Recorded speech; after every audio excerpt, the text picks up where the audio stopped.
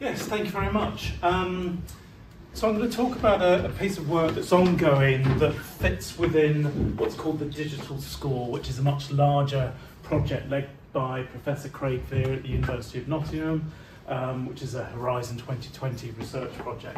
But I'm not really going to be talking about the digital score, but it sort of sits within that framing. But just briefly, a bit of background. Craig's view on the digital score is not a digital rendering of a traditional sort of music score, but rather thinking about how digital technologies can transform what we consider a score to be. And his view is that maybe all facets of the materials and tools, digital media, software, hardware that we use to drive and shape what musicians might perform could be considered as a wrapper, a whole of a digital score. So just bear that in mind for sort of what I'm going to talk about. So what I'm going to talk about is a project that we call Jess Plus, which I'll come to in a moment as to sort of what that might mean. But it's an intelligent digital score system for shared creativity with a mixed ensemble of able-bodied and disabled musicians. In this case, the digital score is an AI controlling this robotic arm. And in this image, the robotic arm is drawing shapes on a piece of paper, and you can't quite see it, but the musicians are placed around and they're watching this happen in real time. And the project is a collaboration with members of Sinfonia Viva, Orchestras Live, who are a national charity that supports sort of access to orchestral music, and Digit Music, who sort of their composer controller was being demoed earlier during lunchtime. And we're working with 3 musicians, the first of which is Jess Fisher, and that's where the name of the project Jess Plus comes from. Jess Fisher is a disabled musician. She's a member of the Able Orchestra, which is a sort of Nottinghamshire-based project that's been running for a few years with groups of disabled musicians and able-bodied musicians from orchestras like Sinfonia Viva, the Halle Orchestra, and they compose and devise new works and perform them. They performed at the BBC Proms a few years ago and a few other sort of high-profile performances. But she also works across a number of other ensembles. She's increasingly taken a leadership role in music education, and she collaborates with Digit Music and has had some input on the development of the composer controller, which is based upon the wheelchair controller that she uses. And I can't remember who it was. I'm not sure whether it was 3 guys this morning were talking about it. But in terms of Jess and other people that are sort of used to those sort of controllers have those tactile abilities to be able to control it, so it's transferring those mappings onto a music setting. And the other 2 musicians in this project are Claire Barbara and Deirdre Benchik. They're members of Sinfonia Viva, classically trained. They do a bunch of community-based work, and sometimes they improvise as part of that, but they wouldn't call themselves confident improvisers. And they have limited experience of working with technologies. And briefly, the process that we're still in the middle of in some ways is an iterative series of workshops where we get Jess, Claire and Deirdre together with the team. They sit and improvise with this AI robotic arm that draws and gestures. And that's basically the framing. And then we discuss it. They improvise some more, and then we discuss. They go away, the team doing the AI stuff, then do some development based on the feedback and the nature of the discussions. We get together for the next workshop, and so on. And we've just had the 4th workshop, and we've got the final sharing workshop, which is where people from Orchestras Live, Sinfonia Viva and Digit Music will come along and hope that they get open their checkbooks and say, you need to do some more work on this, and so on. So there's a bit of a human AI feedback loop going on here, and I'll try and explain the diagram. We've got 3 musicians. The AI is listening to those 3 musicians playing via a microphone in the room. That's fed into the AI. But also Jess is wearing an EEG headset and a galvanic skin response sensor on her hand. That's also fed into the AI. The AI, and I'll briefly go through what's going on there in a moment, makes some decisions about the incoming data and then sends out some responses to the robotic arm that performs gestures, which the musicians are watching. It's drawing, it's gesturing, and they respond to. So it's a feedback loop that's going on there. The basic algorithm structure, you've got the data input, the microphone in the room, the EEG headset, and the galvanic skin response. That goes into the AI factory. Now, my background's not in this stuff. I've recently joined the project working with Craig, so please don't ask any kind of digging questions about what on earth's going on here. But basically, there's multiple streams going through the AI. The AI has been trained on an embodied data set, which is a bunch of recordings, video and audio of jazz musicians performing. And their audio and physical gestures are the belief system of the AI. That's what it understands about gestures. And the AI sort of has a set of algorithms that determine what data stream it listens to.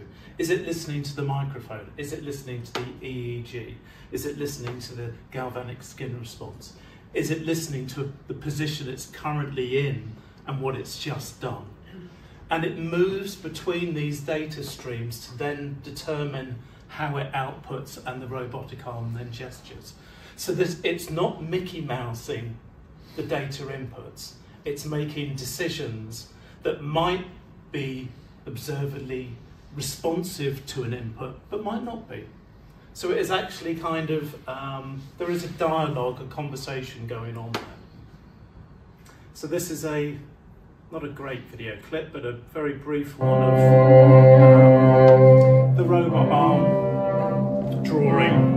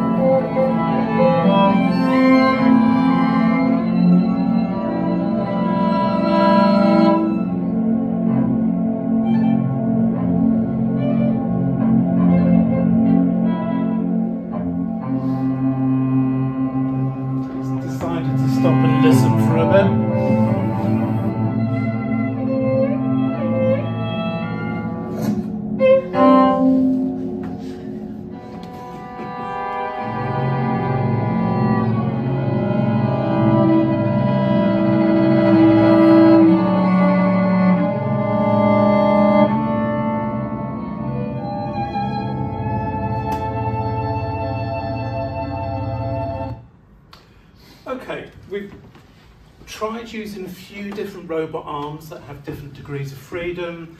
We've also tried it not drawing. So obviously you look at that and you think, okay, it's drawing a graphics score in real time, and that's what the musician's responding to.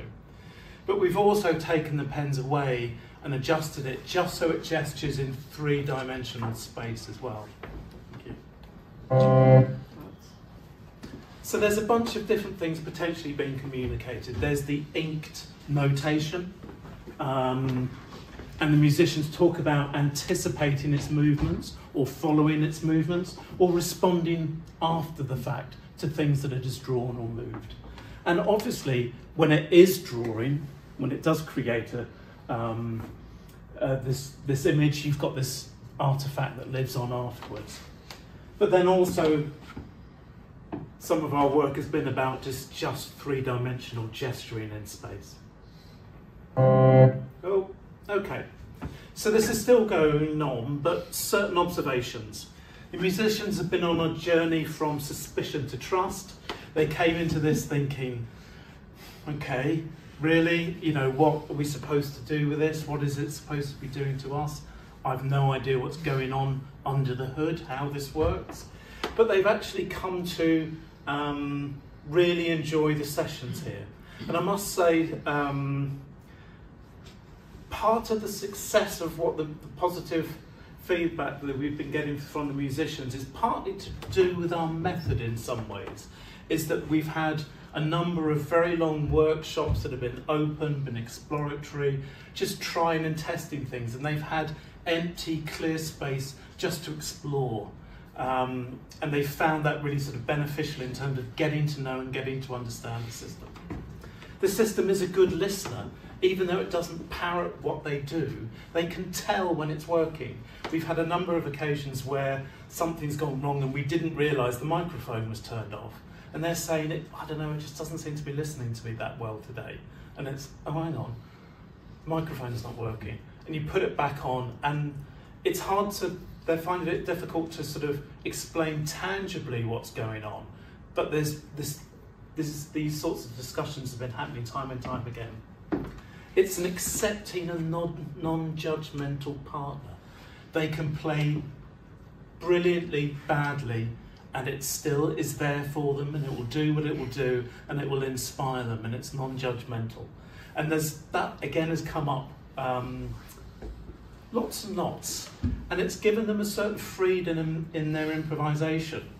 In the last session, because we've got this sharing in the next workshop, we were saying, okay, do you want to try and maybe devise a piece to perform when the other people come in? And they're like, no, we don't want that. Actually, we just enjoy the in-the-moment music making. So it has given them some confidence and freed them to improvise that they haven't found in other settings. And that in turn has sort of tested or developed their improvisational capabilities. They have interesting relationships and individual relationships with the robot arm, and they found it difficult to establish and discuss what this thing is. For Claire and Deirdre, it's a creative accompanist. For Jess, it's an extension of her, and she's brutally protective of it. Thank you. She wasn't happy when we removed the pens because she felt we were shackling its creative output. And a lot of the discussion ended up being that she sort of felt that it was adding an additional layer of expression, particularly via the artifact that it draws and creates, that gave her something more to the music making. And she was very protective of it because she sort of felt, I